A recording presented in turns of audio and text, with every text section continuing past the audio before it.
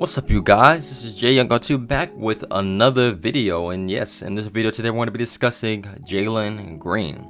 And Jalen Green is one of the best scorers in the entire NBA draft. Really, as far as offensive talent is given, he is probably the best player in the draft in that category. Now, when we look at Jalen Green as a player, Jalen Green took a different path than all of his other peers by deciding to go into the G League and signing with the Ignite team, which is a developmental team for young NBA players as well. And Jalen Green joined that NBA team in the pursuit of becoming an NBA player. He made history for what he did during that time, because this is something that hasn't really been done in a long time. Players not going to college and still getting into the NBA just like how he did, and taking a much different route than other NBA players. But what Jalen Green did was something that was really good at the time, and it showed in his one season in the G League and the 15 games they played in the bubble. He averaged 18 points, 4.2 rebounds, and just about 3 assists per game in his one season in the G League, which was very impressive, especially when you take into account that he's basically still playing against pro-level competition compared to his other peers who are in college, and they're playing against a really good competition as well. But he's still playing against guys who have been in the NBA and things of whatnot in that nature. So for him to have a season like that in just his 1 year is really good, and he showed us how talented of a player he is. And when you look at him in his game, he's not really a point guard, especially when you're looking at his frame.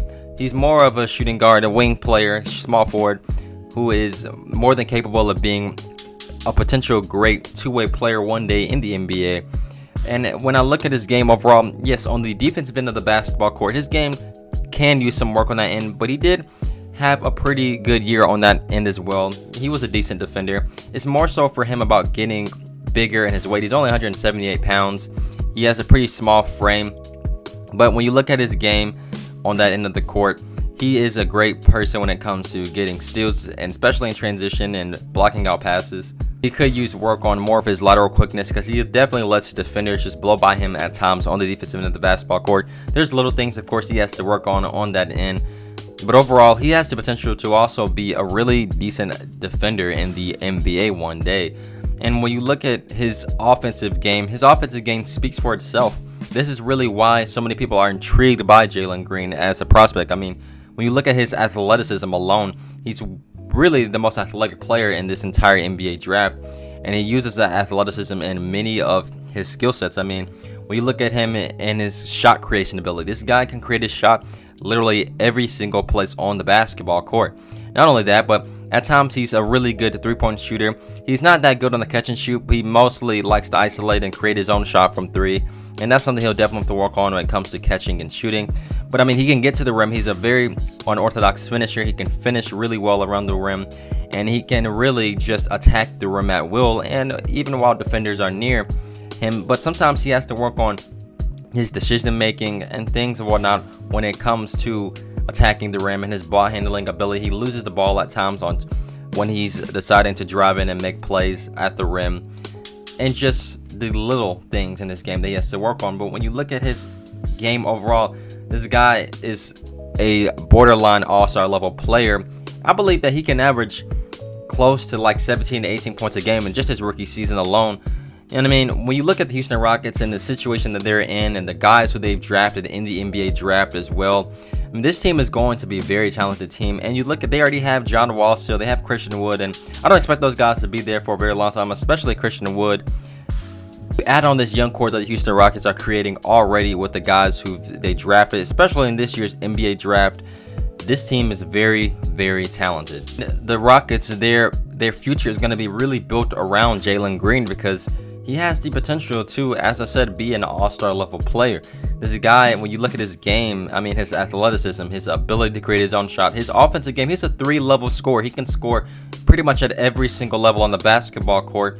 And of course, he has a few amount of weaknesses in his game that he's going to work on. But I mean, he's only 19 years old, and to be this good already at his age is very, very impressive. And you know, he has a lot of really good traits in his game that's definitely going to help his career really grow and become better, because he's already at this level of a player as a scorer especially, and he's playing at a very high level already in the G League as well, and transitioning that into the NBA. This guy is going to be a very fun player to watch when he's officially in the NBA.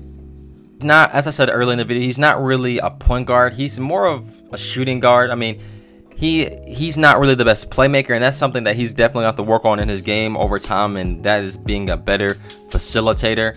He can definitely pass really well off the pick and roll and get guys in open situations, but he's not at times really, he's really a lazy passer at times, and that's something on his game that he's definitely gonna have to work on. But really, when you look at it overall, the two things he really has to work on his game is just his overall defense ability and his stature, his size. He's not really the biggest player on the defensive end of the basketball court, and he's definitely gonna have to work on, you know, his lateral quickness, especially on that end.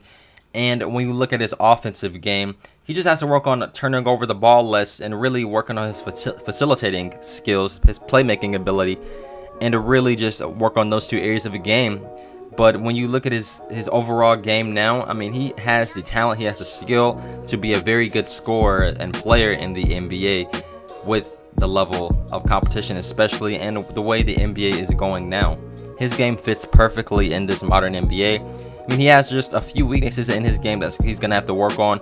But, you know, people really should look at him and really just see the talent he really has. This guy is going to be one of the most talented players in this draft. I see why many people were saying as well that he had the potential to really be the #1 pick in the NBA draft. But him going to this Houston Rockets team is definitely going to be really interesting to see how this all fits out, though.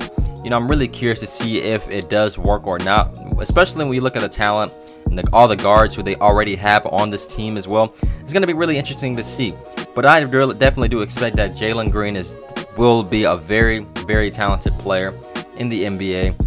He has the offensive game. He just has to work on some of these small minor areas in his game to really just take off. But I hope you guys enjoyed this brief video today on Jalen Green. This guy is a very good player. He definitely will be a great player in the NBA as well. But I hope you guys have a great day. Don't forget to leave a like and subscribe to the channel for more basketball content each and every single week. Have a great day. Peace.